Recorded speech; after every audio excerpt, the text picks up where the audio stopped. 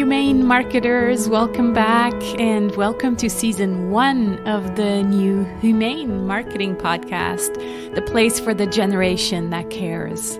This is the show where we talk about running your business in a way that feels good to you, is aligned with your values, and also resonates with today's conscious customers because it's humane, ethical, and non-pushy.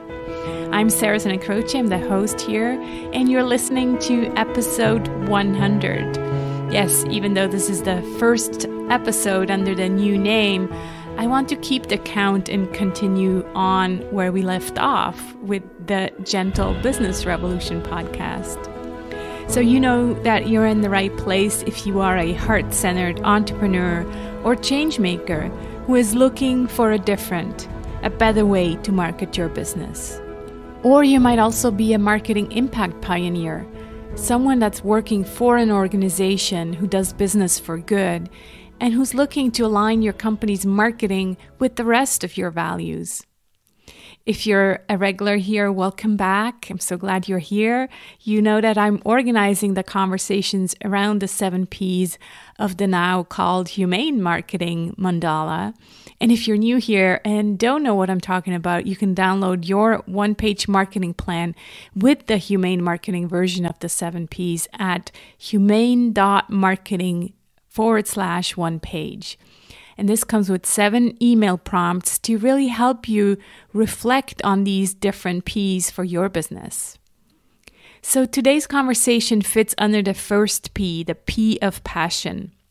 And I'm talking to Scott Poynton, an Australian lad based here in Switzerland, kind of in my neck of the woods. And he and I actually met first online through a common friend of ours, Olivia. And then earlier this summer, we met in person here in Switzerland. It's always great to, be able to meet people in real life, both of us. Did we wear masks? No, I think we were outside on a terrace, so we didn't have to wear masks. So it was really good to meet Scott in real life. So let me read his official bio. Scott Poynton is an Australian forester who has spent his life supporting people to navigate often challenging journeys to a different way of living, working, and generally being in the world. This has included mediating disputes between some of the world's largest companies and NGO organizations focused on helping protect forests and other ecosystems and to support human rights. His work has led to the protection of millions of hectares of forest, and today he works to share the lessons from these processes as broadly as possible so that others can support their own change journeys. I'm featuring this conversation under the P of passion because, first of all, Scott just truly strikes me as a passionate person, but also because the work Scott is doing now is really helping people who are lost find their passion back. So today we talk about a different way and what that means to Scott and also what it means to me.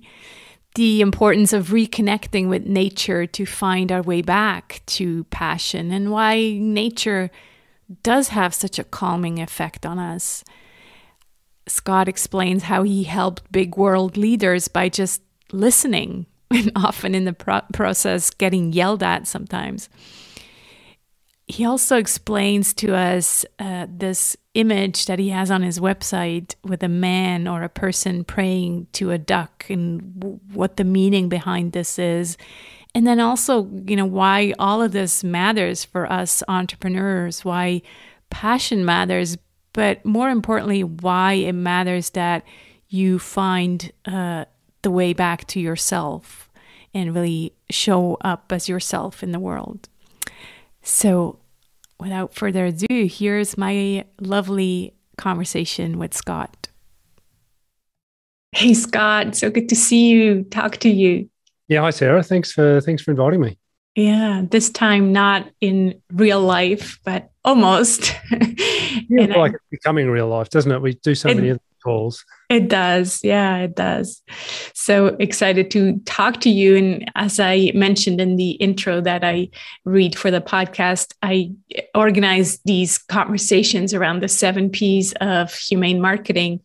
And yours, I just felt like, naturally it fit under passion, because to me, you're just such a passionate guy. And so I wanted to kind of highlight that and also talk about this idea of passion and purpose and all of that. So I think the obvious question is, what are you passionate about?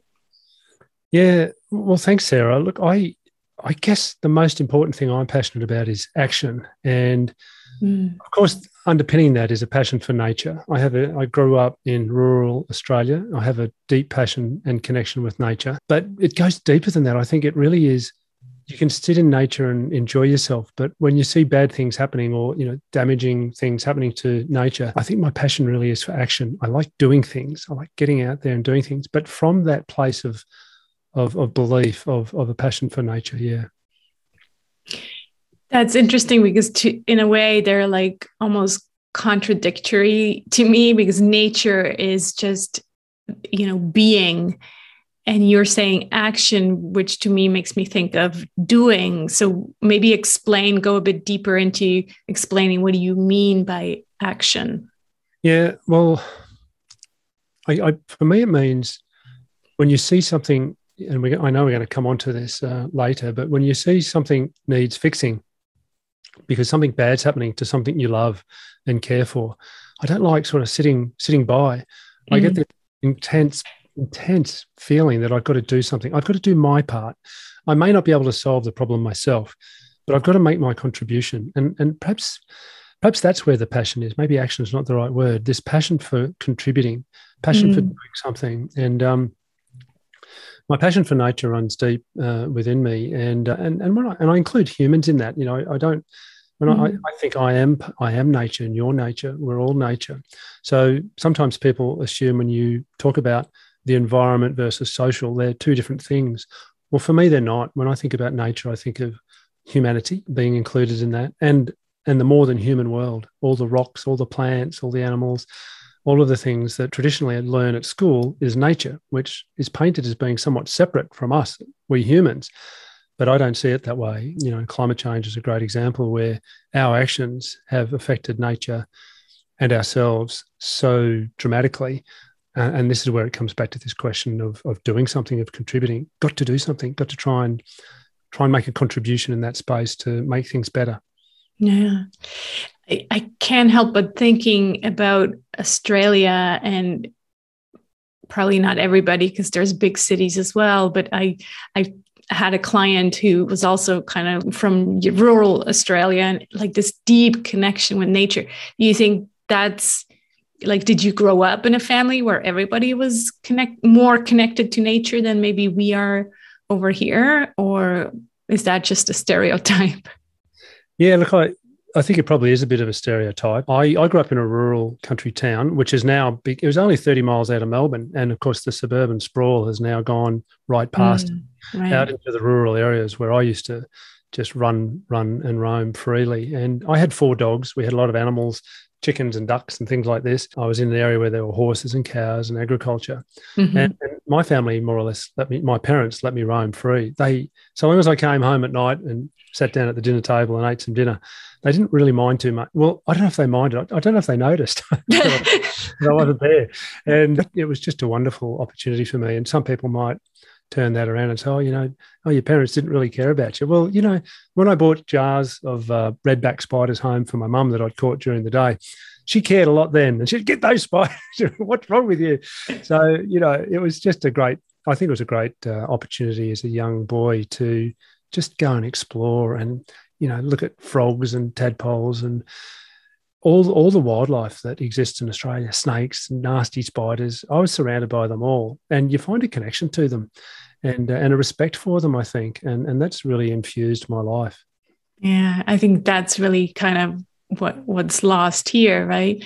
And I guess mostly also because a lot of us live in big cities, so there's not that possibility to, be close to nature all the time, even though, there's parks, but it feels like kind of a fake nature, if you want, because it's human made.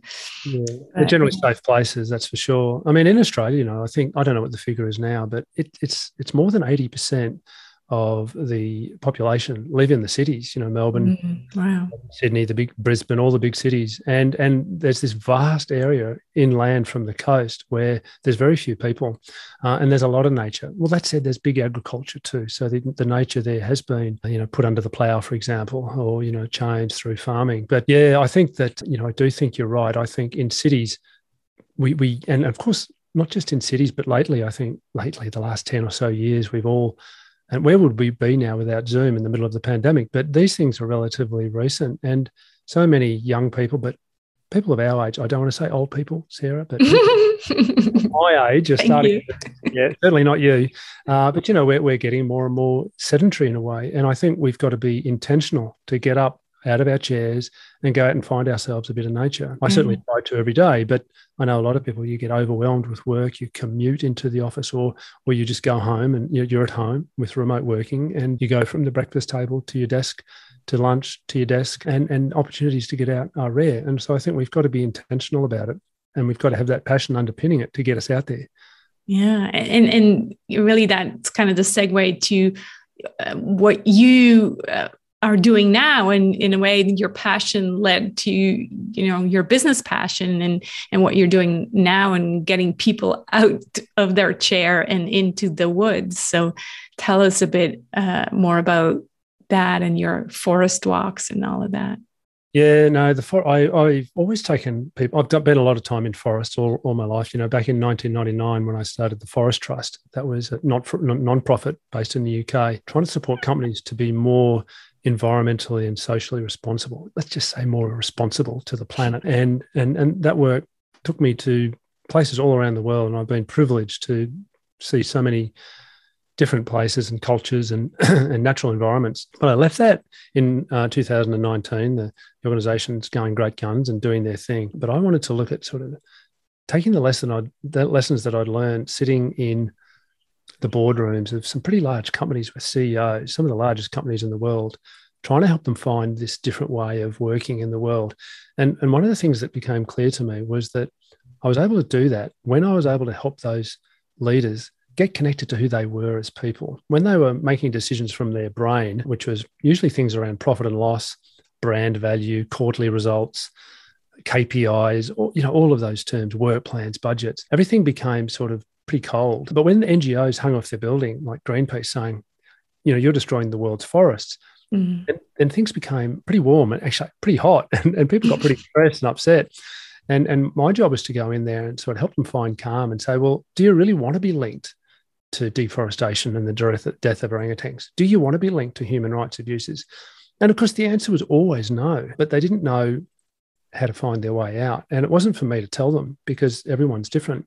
But what it was for me was to help them find that connection where they said, we can do this, we can find a way out. And so I learned through that if we're going to get change in the world, it's not that we impose change on others. It's not that we make other people change, because that doesn't work. We've got to inspire them to travel their own journey to a different place. And I found that I was able to do that when I was able to help them find calm, sometimes get them out in nature, but certainly have them thinking about nature. Sometimes we're in the top story of a large building somewhere in a big city in the world. You're a long way from nature. Getting to understand what's happening out there in the natural world was pretty critical. And so coming back to your question, a lot of what I'm doing now is trying to get people out there in nature so that they can find that calm. I find that when we go into nature, our mind starts to slow down. We start to feel things, and we hear sounds, we smell things.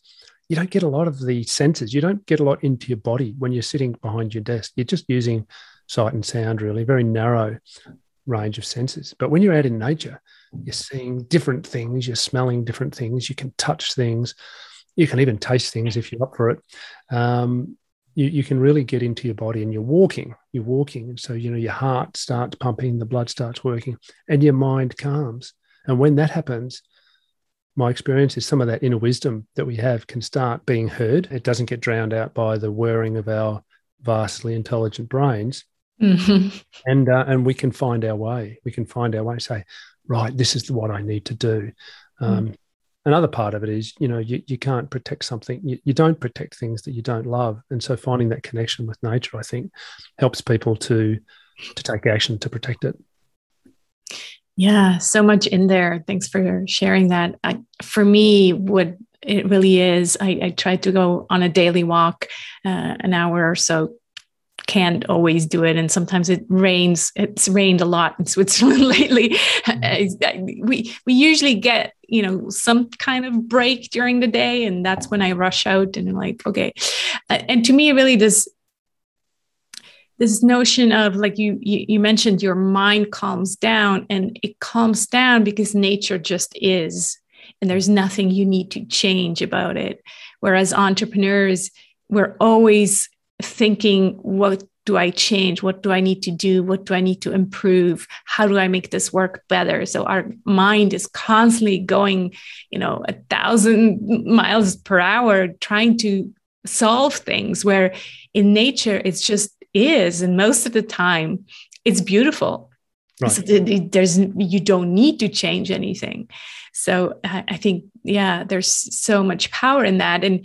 And like you mentioned, a lot of people's lives, maybe now a bit less with COVID, but even so, like, if you were in a 9-to-5 job and now this 9-to-5 job has just been transferred to a home 9-to-5 job, people still don't go out. So it really is kind of a pushing yourself to go out there and just be in nature and listen. I feel like a big part of what you are about, but also what you help people do is listen and, just be quiet and then find the way to yourself. I think you've hit the nail on the head, Sarah. Honestly, my sense is, nature doesn't judge us. We can go out there, just be us. We don't have to wear flash clothes. We don't have to get dressed up for some important meeting where we feel pretty uncomfortable. When we go out there, we can just be us. And I think this is the magic. And when we find our connection to ourselves is when we can start listening to that inner wisdom. And we've all got it. But I often talk about the hardest 50 or 60 centimeters. I'm a big, tall, thin fella. So for me, it's a bit of a 60 centimeter journey from my brain to my gut. So I measured it once just to try. I imagine for some people it's a bit shorter or maybe even longer. But for me, it's about 60 centimeters from this whirring thing. And as you've mentioned, our brain gets swamped with so many information sources. Someone says you should do this. Another one says you should do that. Another one says you're not doing this right. Another one says you are. And you've got to start making judgments about the right way to go. And of course, some of these things can be hugely conflictual and confusing, and we get stuck. And so what I try and do is try and help people. And this is, you mentioned taking people out in the forest, these forest therapy walks and things like this. It's all about just slowing down, turning the mind off. And for me, getting them from their brain down into for me, it's the gut. I always point to my belly button. That's where I think the wisdom lies. And unfortunately for some people, there's a bit of a steel reinforced concrete block sitting around their chest level, and they just can't get there because they're so programmed to be in their brain that, the brain, I think, therefore I am, it's been a big philosophy, I think, that's caused humans a lot of problems. We don't feel things. I often say to people, feel first, then think. Like, how does it feel? Is there resonance there? Does it feel okay that you're being linked to human rights abuses, that you're linked to the death of orangutans? How does that feel? Well, it doesn't feel real good. And where are you feeling it? Well, you're not feeling it up here in your head. You're feeling it in your body. It feels, there's shame, there's judgment there. You don't want to talk to your mum about it. These are bad things. So go with that feeling. And once you go with that feeling, then engage your powerful brain. Like, we need our brains to make work plans, to make procedures, to give action. So it's not that I'm saying let's not use our brain, but take it away from primacy. Put the primacy down into your more bodily feeling, that inner wisdom inside, that connection to your values and who you are as a person, and act from that place. And my experience is that can bring huge change. It can bring extraordinary performance to a business. I know that, that's an important thing for us entrepreneurs. It's not that And some people say, oh, it's all spiritual nonsense. You know what? When you're dealing with the world's largest food company in Nestle, the world's largest palm oil company, and you sit with people, and you mentioned it, most of my work is listening, letting people find their way to their own connection and operating from there. They need someone to listen to them. And when you see them connect to that, whoosh, off they go. And they bring so much power of their budgets, of their, of their bottom lines. They've got a lot of resources. When they say we don't want to be linked to something, watch out. These are the people you need to motivate, but they need to be motivated from themselves, not from someone wagging their finger at them and giving them judgment. That tends to have them scurrying in the opposite direction. Yeah. I want to just bring it back also to marketing, because what you just mentioned about, people, how they bring in the feelings. I often say that also in marketing. Until now, we've always addressed only the left brain in our marketing message and communications. But it is so important that we also address the right brain of people. So really create marketing material that is beautiful, whimsical, and addresses feelings, because people nowadays, conscious clients, customers, they are no longer only, making buying decisions with their left brain. Does this work? How much does it cost? How long is it, et cetera? But they're also starting to think, well, how is it going to make me feel? Does it feel good if I buy this product? Does it feel good if I work with this person? Are our values aligned? All these kind of bigger picture questions, right?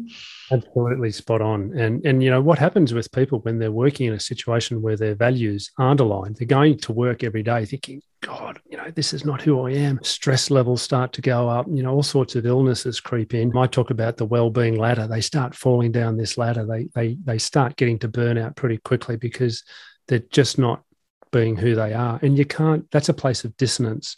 Yeah. We need to find a place of resonance. So, on the downside of the marketing is when companies say all these grand things because they're the cliches of the day. Everyone's got to be carbon zero.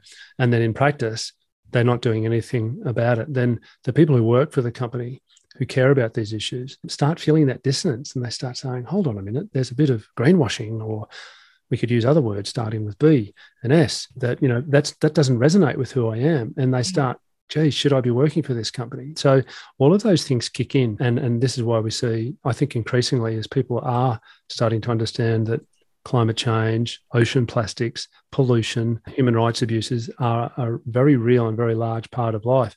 They don't want to be associated with those things. So they're looking for the leaders of the companies that they work for.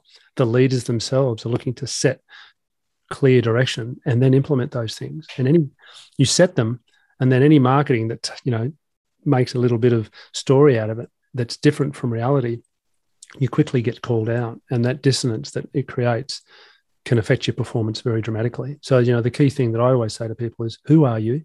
Don't worry about what your customers are asking for. Who are you?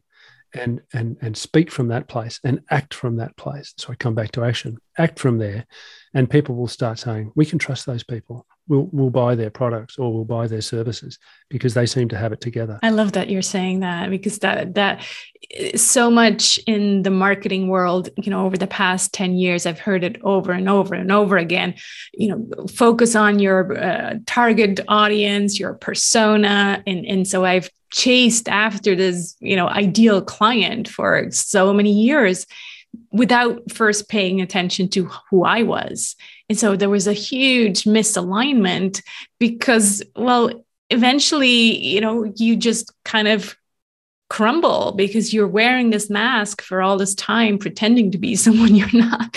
And so that's why it's so important to bring more of you to your marketing, and bring your values and bring your passions. And if that's, forest walks, talk about that. I think that the world is ready for you to be more open about, your passions. And it's not true that people don't care about you. There was this message also in the marketing world saying that people don't care about you. They just care about how you help them, or they care about themselves. I don't think that's true. I think people don't care about how much money you make, or, what kind of titles you have, and, all your success stories. Maybe they don't care much about that, but they care about you as a human being. And they want to see that you are aligned with their values. That's what they care about. I just can't agree more strongly with you, Sarah. People, I've sat in dark rooms over many years with the CEOs and leaders and leadership teams of companies, and people say, "Oh, how did you do it? How did you bring them to change?" Well, it wasn't just me. There was a whole ecosystem of change, but I sometimes just provided that little drop of pixie dust on the top, and what it was their heads were spinning. They were going crazy as they were getting beaten up by the NGOs, and I was the guy that went in there and just sat quietly and listened. And I've been screamed at, I've been yelled at. Why? Not because they hated me, because Greenpeace wasn't in the room, or Mighty Earth wasn't in the room. The NGO wasn't there. So I had to scream at someone. Yeah. And I was the guy that took it. I had to clean my glasses because, when people really scream at you, all the stuff comes out. And I'm like, excuse me, hold on. I said, carry on. Let me just clean my glasses. You've got to be able to cope with that. And so when people say to me, how do we bring change? I'm like, just be yourself. Just go into that room and be yourself. Because after a while, when they've screamed at you 4 times and you're still there and you're smiling and you're saying, yeah, look, I hear you, they start calming down and they're saying, we can trust this person. This person isn't judging us and we can find a way forward. So I think in terms of inspiring people to be the best they can be in the world, we have all we need. We don't need grand qualifications. We just need to be ourselves. But for that, you've got to be connected to yourself. You've got to know who you are. And that's where the work is. The work is not in a lot of, great to have qualifications. It's great. We learn a lot of knowledge, but that's not the work. The work is to understand who you are as a person and to live from that place as often as you can. That brings me to this great picture you have on your website of a man. It's like a cartoon, a man praying to a duck. And I think it has something to do with that, right? So take us there. Yeah, it does. So I'm very lucky. I grew up in Australia and we have a cartoonist. He's more a philosopher, really, called Michael Loonig. And bit of a controversial character sometimes. And I think a lot of his work, and he does a lot of whimsy and things like this. And sometimes he even says, I don't even know what this cartoon's about, but I felt I draw it. And I love that. But much of his work has deep meanings behind it. And I grew up with it over, he's 76, I think now. I've looked at his cartoons for many years. And back in 1990, he published a book of prayers, which many people thought was very strange and out of character because he never struck anyone as being particularly religious. Mm-hmm. And he was actually forced to explain that it's not about religion, though it's about the act of praying and the act of connection to something deep within you. And what was interesting, and he wrote this beautiful introduction to explain this picture that he had of a man. I prefer to call it a person now to make sure that I'm politically correct. But very good, yes. Talks about it as being a man, but it's a person praying to a duck. And I just before we came on, I just opened the text, and just a little paragraph. It says, "The duck in the picture symbolizes one thing and many things: nature, instinct, feeling, beauty, innocence, the primal, the non-rational, and the mysterious unsayable. Qualities we can easily attribute to a duck, and qualities which, coincidentally and remarkably, we can easily attribute to the inner life of the kneeling man, to his spirit or his soul. The duck, then, in this picture, can be seen as a symbol of the human spirit, and in wanting connection with his spirit, it is a symbolic picture of a man searching for his soul." And this I was a younger lad when I read this the first time, and it just connected with me completely. And he goes on to say that it's a lifetime struggle to try and get close to the duck, to get connected to that duck. And of course, it's a lot easier sometimes to talk to people about ducks than it is to talk about their soul. And you start going into a room of business people and start talking about souls, and oh, hold on, this is weird. They get a bit freaked out. Let's talk about ducks. Okay, that's much easier. Principle, and he talks about it being a lifetime struggle. But what's interesting is he also talks about it being a social and political act, in the sense that the searcher influences those around them. And this has been my experience. If you can live as truly as you can. And we never get there 100%. We always fail somewhere along the way. We stumble. But if we can get as connected to it as we can, we influence those around us to strive to do the same. And I think when people said, how did you get, Nestle to sign a no deforestation commitment?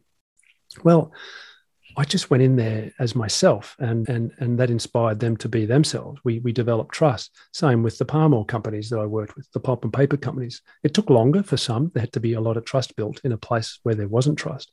But when they found that connection, it was like, stand back. They went for it. And my job was just to, be there with them. So I think that there is much to be said in any job, anything we do, to find this connection to yourself. And if we can live our life from that place, we can inspire many things. And that includes great bottom lines on company balance sheets, because people want to work with people like that. So you're right. Let's, if we can focus more on those, who we are as people. I always say to people, you are going out there into the world looking for a needle in the haystack with your marketing. You're looking for the client, the perfect client. Well, what if you're the needle in the haystack? What if you're the thing that your clients need to find? Well, they need to know who you are. They need to know what this needle looks like. And this needle that I'm looking at is a Sarah-shaped needle, and I can see the outer Sarah. Sure, it's not a duck. Not that ducky look about you, but, the thing is, I need to know if I'm going to work with you. And I've been fortunate enough that I have got to know you, not completely, but I know that what's inside Sarah's outer shell, things that align with what's inside me. So I'm like, yeah, I'll talk to Sarah. I'll be interested to hear what she's got to say. I trust her. Exactly. So, understand that you're the needle in the haystack, not your perfect client. Turn it around. Let be yourself, and they will find you. Love it. Yeah. And I got to say, I really love this idea of the duck. It makes some really deep talk very playful. And like you said, you can bring it up in a corporate setting, or you can, because sometimes this is kind of like heavy. And for me as a Capricorn, I'm also just like very grounded and very pragmatic. And so sometimes if someone takes me too far up into, up there, I'm like, I like the idea of a duck. It really does work for me. Yeah. And I say to people, what's your animal? My animal just sort of by default became a duck because I read this when I was so young. Yeah. And we had it could be any. Well, what's your animal? I've got a fellow that I work with. His is a chamois. There's a goat that lives up in the mountains. That's what he feels is the voice inside him. I'm like, go for it. Let yourself go. Yeah. No, it's beautiful. I'm trying to kind of bring it back together and come full circle. And the question that comes up is like, well, how does this all matter? And we already kind of hinted at it, but how does this matter for us as entrepreneurs? Yes, we mentioned, yes, we need to bring more of us into our marketing, but as entrepreneurs, our business is our life, and our life is our business. So I feel like it impacts much more than your marketing. I'd like to hear your take on it. I think it impacts everything. My experience with running the TFT was we put our values front and center, and we grappled every day with the challenge of living true to them.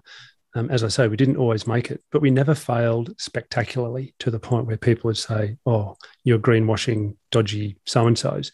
Mm-hmm. I think people always got the sense that we were striving to live according to our values. And our values were truth, respect, courage, compassion, and humility. And we had a coat of arms.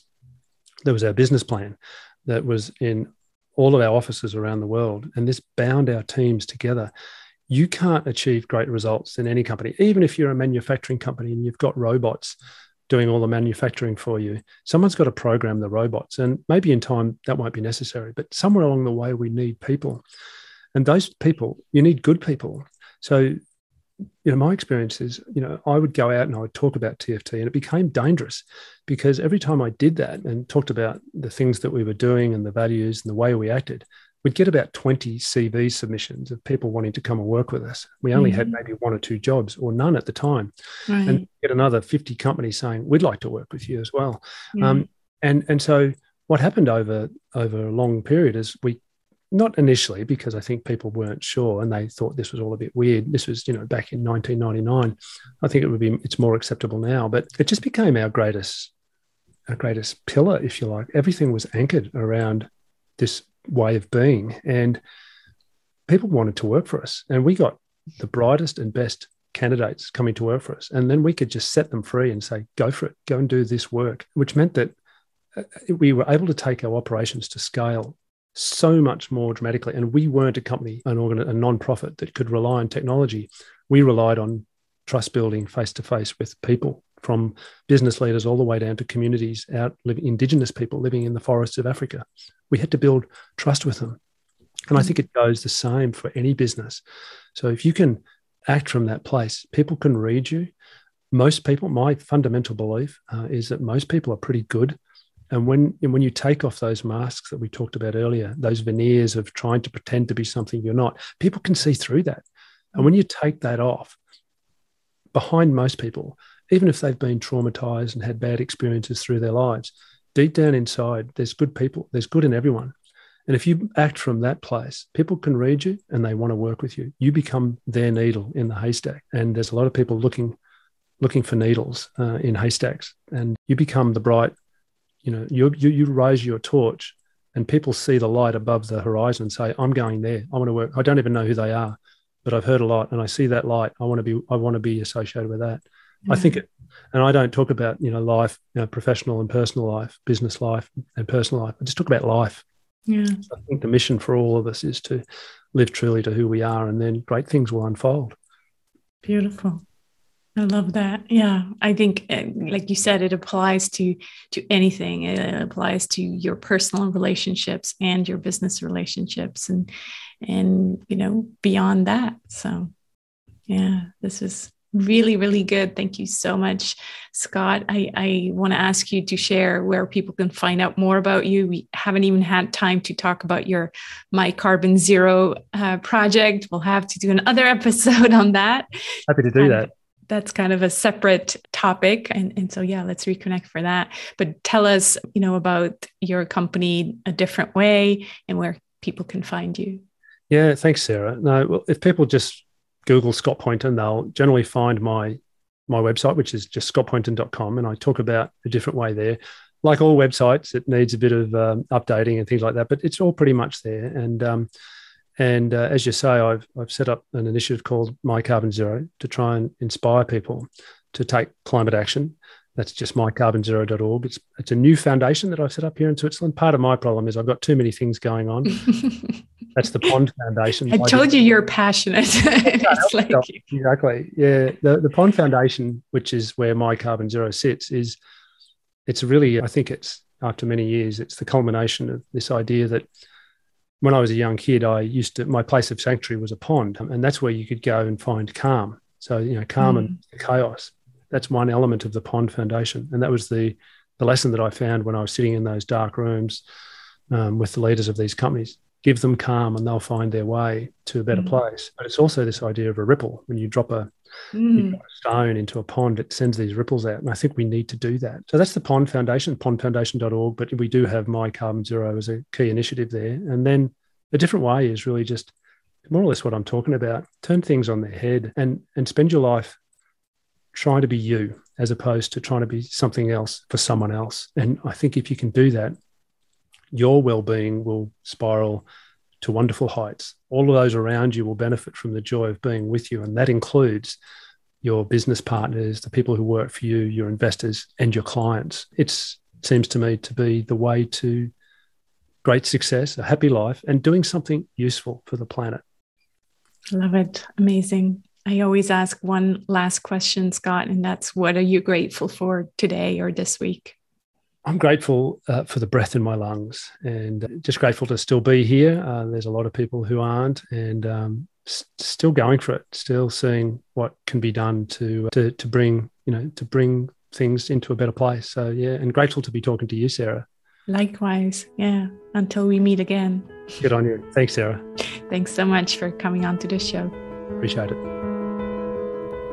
Did you enjoy this conversation? Would you have loved to join us somewhere in the forest as well and just, listen? You'll find the show notes of this episode with further links at humane.marketing/HM100. Still have to get used to the new domain name. There's no .com, so the The dot is marketing. So humane.marketing/HM100. And Scott also sent me a picture of the person and the duck, so you can see what we were thinking of when talking about this. And I love the simplicity of this image and the depth and the meaning of it. You can find out more about Scott on his site, scottpoynton.com, or on his website, mycarbonzero.org. So, as I said, we didn't have time to get into that, but it's definitely something that I'm really interested in. And I just recently did my carbon footprint analysis, and looking at it, it's a lifetime liabilities of 233, I think that's tons of CO2 that I, have created over a lifetime, and that I'm planning to slowly, minimize, obviously for the future, going further, but also, invest in some of Scott's projects that help actually reduce the carbon footprint, because it's no longer enough to, go lower in the future, but we actually have to go backwards and reinvest in forests and reinvest in things that reduce all the carbon, CO2 that we have produced already. That being said, if you'd like to join a hive mind of humane marketers who care about things like nature, who care about finding out who we are, who care about carbon zero and those kind of things, and who get together on a monthly call to discuss humane marketing and business questions, then don't miss our next circle call, which is coming up next Wednesday, September 8th. We co-create, we collaborate, we share ideas, we listen and speak with intention. You can find out more at humane.marketing/circle. And in next week's episode, I talk to Thomas Broker, a German business owner and an empath in business. And that's going to be about personal power. So tune back in next week. Thank you so much for listening and being part of a generation of marketers who truly cares for yourself, your clients, and the planet. We are change makers before we are marketers. Go be the change you want to see in the world. Yay, I'm so happy for my new tagline at the end. I was getting tired of repeating the same old, be the change you want to see in the world. So now I have a new one that says, we are change makers before we are marketers. Go be the change you want to see in the world. Until we speak again, take care.